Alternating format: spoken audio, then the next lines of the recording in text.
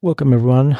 Let's move on to step 2 of creating a RAG application with LangChain.js.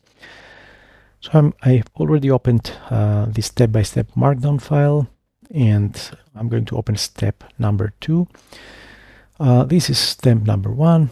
We had this really simple class. Let me open up step number 2 and see what changed. So first of all, we have a new package in a new import here. We have the Ollama import. If you haven't run npm install, this is the time to run npm install so that npm installs this package from the LangChain library. And in this version, we're just adding a new parameter to the constructor. So we are instantiating the class, but this time we're passing an object which has one property called model, and we pass in llama3. This string will land over here in the constructor parameter. We're destructuring the single parameter. We get the model property, so this is llama3, and we pass this to our internal properties. So now our class contains a property called model, which in turn contains the value llama3 or whatever model name we pass through our initializer here. Now, this is going to be used. This is our preferred large language model.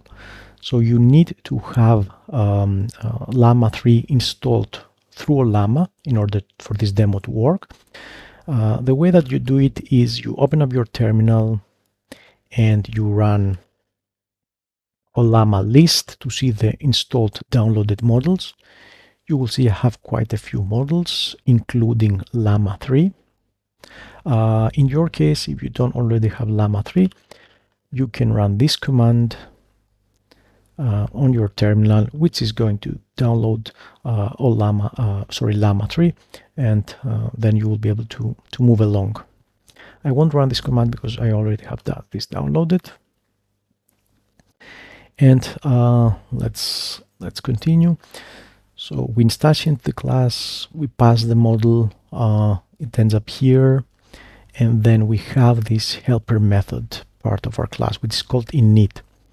This is where we're going to be running a few steps that are required in order to set up our RAG application. So this is like a helper method that will be running a few commands in order to set up the RAG application and then be able to query the LLM and get some information.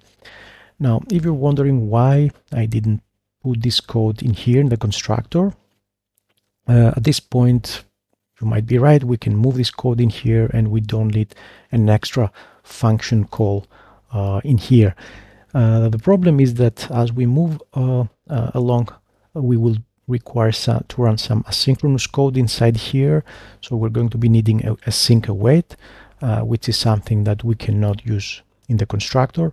So we will be using async await with the net helper method. So this is why we need an extra helper method. Once we instantiate the class and we get an object, we immediately invoke the method init. I decided to do this in one step, so initialize the class and then chain the init method and call this method, but you can do it in 2 steps. You can just initialize the class, store it in a variable, and then call init from that variable. The init function calls this method, this init chat model, which is all about loading the model. So when we call this method, this is going to execute init. Init is going to execute this init chat model, which in turn is going to instantiate a new Ollama class, and this is going to create a model object. So this is how we initialize an LLM. The type of the model or the model that we're initializing is llama3.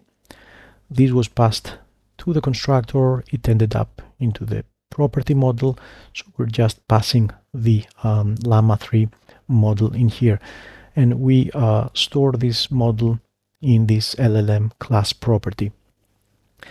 After init chat model has finished initializing the model, then the init function will complete its execution cycle, and before finishing up, it will return a reference to the class object.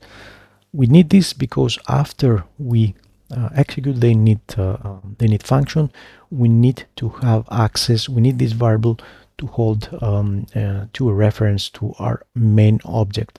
So the main class object, which contains all these methods and many more to be added, will in turn be returned and stored into this variable. So that's why we need this return this. We need to get back a reference to the main object once the init function has been executed. At each step, I recommend that you run the code to see what's happening.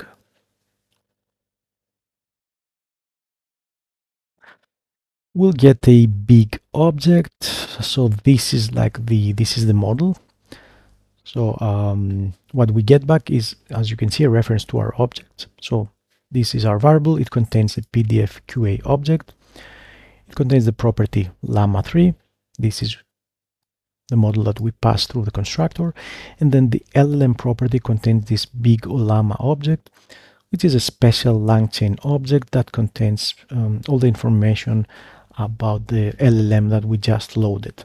The model is llama3. We have like the URL that is running and some other information about the model.